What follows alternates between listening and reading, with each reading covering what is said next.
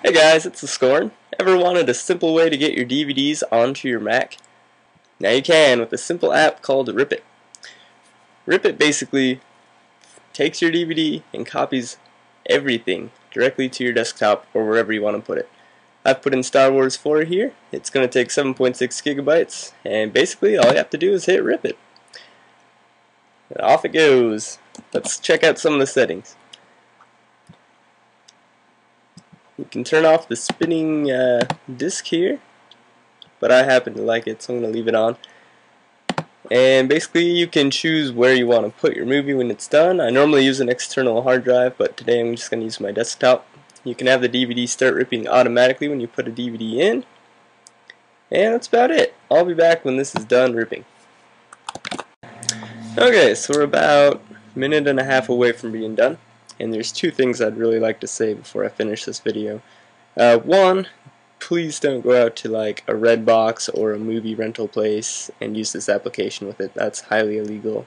And two, if you do use Ripit on DVDs that you own, do not put them on websites for other people to download. That's also highly illegal.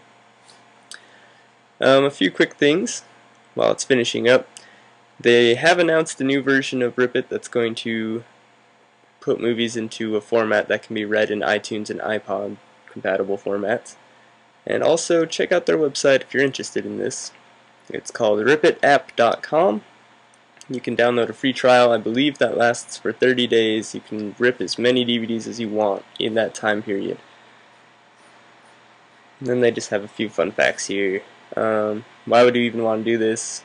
You actually save some battery life watching a DVD on your hard drive as opposed to watching it on your DVD drive.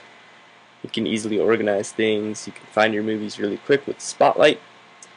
You can't scratch or break a movie on your hard drive, and why carry around extra DVD cases and all that extra stuff when you can just have it on your computer or flash drive.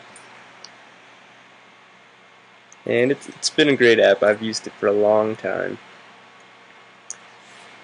So we're just going to let this finish up, and I'll show you the final result in a minute. Alright guys, here's the final product. Let's open it up. And here's the DVD.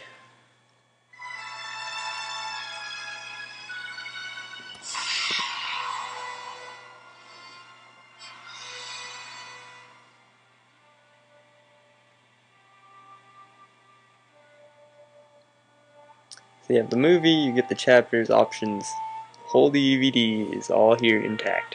Hope you liked this video. I'll be back with more on our next video. See you next time.